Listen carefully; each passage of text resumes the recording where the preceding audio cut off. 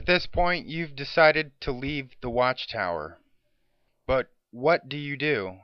Where do you go? Feelings are overwhelming at this stage, but you are not alone. Many of us have gone through the same thing you're going through right now. More people have left the organization than are currently members. You are not alone. This is not a time to give up on everything. This is not a time to give up on God. Who do you think opened your eyes? Who do you think has saved you? Just because you are leaving an organization does not mean you are abandoning God. This mentality has been printed in your mind. Let's see why. Let's take a look at this Watchtower.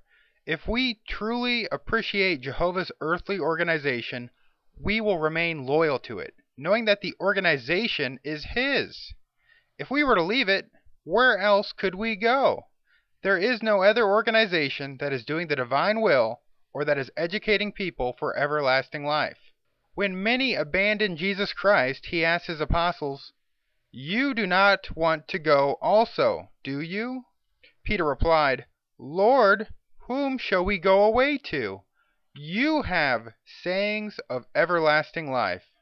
Peter never said that the Watchtower had sayings of everlasting life, but rather Jesus. Whose words do we need to hear?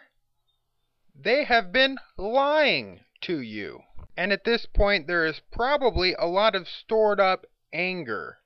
It's a natural feeling.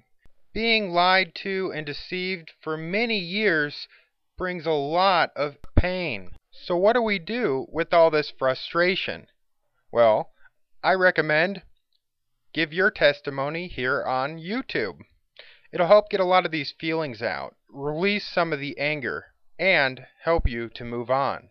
The last thing you want to do is go out and start drinking or turn your back on God or do something stupid. That's exactly what they want you to do so they can try and prove to themselves that they really are in the right religion.